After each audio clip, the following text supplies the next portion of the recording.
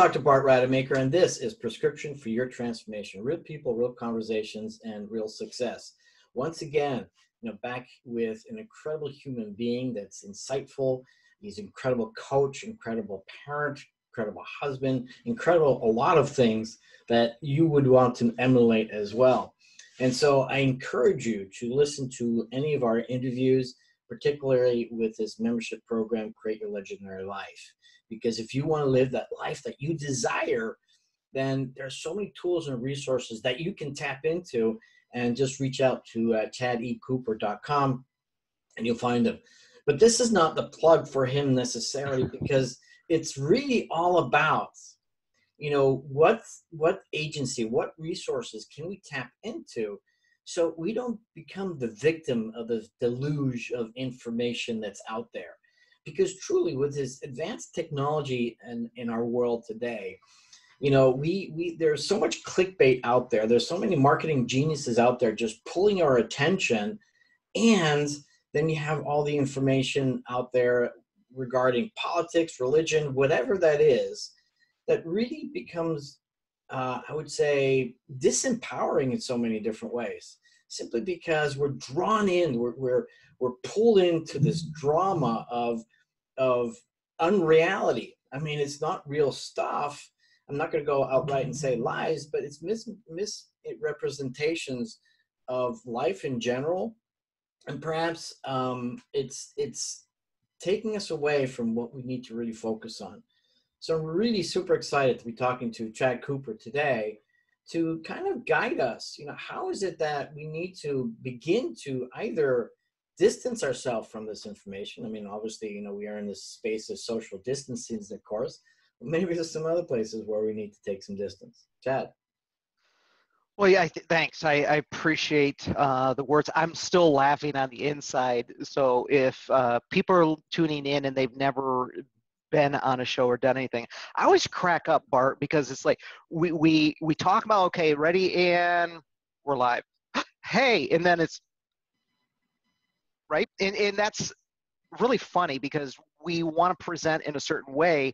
And what I found is that we tend to ignore that in the media, that, as you call it, the clickbait, and all of this, the rhetoric that is going on today. And the last thing that you said, I think, was like spot on in terms of what is going on to draw us in.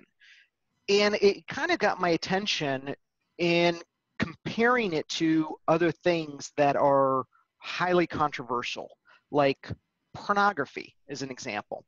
Now, I don't want to go into the rabbit hole of whether pornography is acceptable or whatever your, unacceptable, whatever your personal views are. It's not about pornography. The point is that we are surgical in our point of view about pornography. Yet we are being inundated. And as you said, the clickbait is like consuming. I personally do my absolute best to not consume television. I don't even have my cable connected. It's literally not even connected. I have one TV. And going on the internet, I don't consume social media. Yet I look at it and go, if I am trying to avoid it like the plague, but I have to be on social media for business purposes, and I get sucked into it, I can't even imagine people who are out there consuming this stuff and intentionally going into a particular party side of, Fox News or CNN kind of decision, and blindly just going, oh, this must be good for me. I don't think either side's good for us today. And I look at this and go, what is it that we're trying to grasp? And I can look at pornography as you can make a pretty clear decision which side you're on with that, and whether you're doing it in the shadows or whether you do it openly. But media, we have our positions, yet we don't feel safe to express them. And most people don't realize these outlets are just taking random writings. People who haven't even gone to journalism school, let alone know that there's 12 tenets or ethics of journalism, and how many of those principles are being violated. That is really concerning to me, regardless of what side that you sit on. And to look at it and go APA and American Psychological Association to say, are you following protocol in references, in footnotes, in the way that you actually write this? And I'm kind of at a position, and I'm an optimistic person to go, I think we've hit a tipping point that we don't have an answer for right now in ethical journalism. And so I guess my question in this rant of sorts is, are you being surgical in what you consume? Are you saying, I trust, but it's still my responsibility to verify? Are you looking at counterpoints, even so that you can say, well, I'm against this party? How do you know? Consume that party's material or what they're writing, so you know what you stand for or what you're against. Right. But so many of us are just blindly consuming this stuff, and it's like we're junk food binging. It's not good for us. It's interesting, and I'm talking about not watching TVs or movies. I just watched the movie Mr. Jones, and this is actually about a journalist who's claiming back in the 1920s, I believe, how journalism was the most noble profession, and basically stating that we just present the facts. And his whole mission was to uncover what was happening in the Ukraine, prior to the Second World War, and how he was also defamed and delegitimized, whatever. Sure, you got that? Yeah, I got that. And because of false presenting false journalism. And so it was interesting, he was in the pursuit of truth. And so I think that's the challenge that we have today, is that there's so much less of the pursuit of truth versus the pursuit of a mission or an agenda that serves the individual rather than the whole. And I think that's unfortunate that we have to deal with today. And so, with the easy access, interesting, and this is my viewpoint, and I'm curious to see what you feel about it, but I think with the advanced technology and the democratization of information, I think we will go through a pivot at some point where information will be more readily available and not so easily influenced by others, so that we can actually pick what's real and true. The challenge is deciphering what is real and what's not. And I like the fact that you're teaching people the 7 characteristics of a legendary life, because as we view this information, I think it's important to appreciate, look, am I a mission right now? Right? Am I free? Am I free from all the other influences that are affecting how I perceive things? Am I coming from that place of love? And then, do I feel safe? Can I speak my truth through love? All these things. And so if we can begin to interpret or present information in that context, I think we'll make a huge change. So then we're left with, okay, Chad, okay, Bart, you've made a strong point, and you've got a complaint or a rant. Great, I agree, I disagree. I think the more important question is okay, we've identified some symptoms. What do we want to do about it? What are our options? What are the alternatives? And it begins with really, I think, understanding truth. And I wish I was the author of this, but it's so brilliantly done. I just give credit where it's due. And Matt Church, who's from Down Under in Australia, is a brilliant individual and just an amazing human being. And he came up with these 8 levels of truth. And he says there's the truth, and that's something that's true in all situations for all beings. That's absolute truth. That's rare that happens. Gravity is the truth, okay?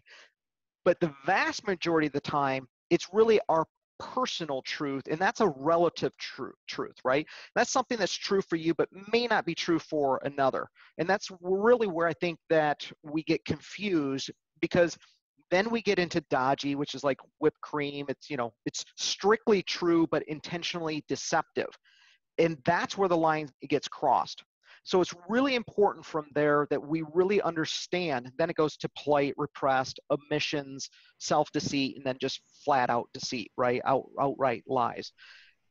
Is what we're consuming, where does it sit on the truth scale? Is it kind of whipped cream or relative truth? In my belief in the freedom to press and freedom of speech is that journalists are to report the news, leave it to us to determine that relative personal truth, okay? And that's what makes politics and in elections and freedom of choice so amazing in our country. So we get to choose. But when the narrative gets put in, then it becomes the whipped cream is being reported as the truth, but in reality, it's strictly true, but intentionally deceptive. In other words, there's a biased narrative that's being put in there. Right. Okay. And so there's omissions in those things that are going on. And that's where we have clearly violated the ethics. So what is our option in that? Our option is that we can trust they're doing the best that they can with the information they have at the time. I want to believe in the best of people. Regardless, I still have the responsibility to verify what they're reporting. So as an example of that is voting. Absentee, because I was supposed to be out of this bloody country, but I can't go anywhere, right? None of us can. So I have an absentee. So I can look at all of the candidates. That's the truth. Here's who's running for office. Now it's my responsibility to go out, check out their webpage or their social media, see what do they stand for, their personal truth. And then this is the responsibility, Bart. It's going to take some work to research what they're saying versus their behavior in history. Oh my gosh, that sounds like work. I just want to vote for the president. The most important thing to vote for are your local elected officials because those are the ones that affect your taxes the most. Those are the ones that affect your school system and your local tax in schools or businesses, etc. But that's a responsibility to live in a free society is we need to go in and dig in research. And I literally did that at 2 a.m, researching every single candidate so that I can stand behind my personal truth and say, I made these educated decisions, not just, well, that's a good name, or, oh, they're the incumbent, or this is what this says, but in reality, that's not their behavior. That's always our responsibility. And so that's why I say is consume whatever you want, but take the responsibility to verify it. When you do that, Right. I think you'll be safe. Yeah, and that's the key. The key is to find yourself in a grounded space where you're not affected by all sorts of internal or external imbalances, as I like to put it, and be able to objectively look at the facts and objectively look at how the facts are being presented to you, where the gaps are in any of that information, where that misrepresentation is. For whatever reason, it's not a judgment issue, but ultimately you have to accept one thing: whatever decision you make today is going to affect your tomorrow. And by not assuming that responsibility, that accountability, that decision is going to affect your tomorrow. So you can't really complain about it if you haven't done the work. And so I think your point is really well taken that, as individuals, we have our own freedom as much as everybody else has their own freedom to say and do what they want, but it's up to us to choose that validity. And this is one of the reasons I have this platform, by the way, so that people can actually experience the authenticity of my interviewees like you, so that it's easier for them to make the determination of what's real, what's not. And you still have the freedom to choose to agree or disagree. But I like your point, and I think it's incredibly important for all of us, is that if we don't like our life the way that it is now, we have to make better decisions. And that starts by doing the work, doing the investigative work, finding out what's true to the best of your ability, and then make the right decision. Yeah. And when we do that, what we actually have is the opportunity to get past the rhetoric of the noise of what's being reported and actually go grab a coffee, or my preference is scotch, and sit down with somebody and actually hear about their personal truth. And what you find is that the prejudice gets erased, and we find that we actually have far more in common than what divides us. And that's our responsibility as well. Are there differences that you and I have? I guarantee it. But there's far more that unites us and binds us than what separates us in our viewpoints. If we actually change that narrative for ourselves and start looking for what actually brings us together, we'll find that there's more than ample for us to actually be able to do some work together. So that's what we need to be really, really careful and diligent about what we're consuming out there, regardless of which side it's being projected from. Yeah, and it's sort of like how you start off as well. I mean, what's right, what's wrong is always available to us, and what's right is also. And the same thing is, problems or opportunities. And here's the same thing. It's the absence of truth or the presence of truth. What is true and what's not.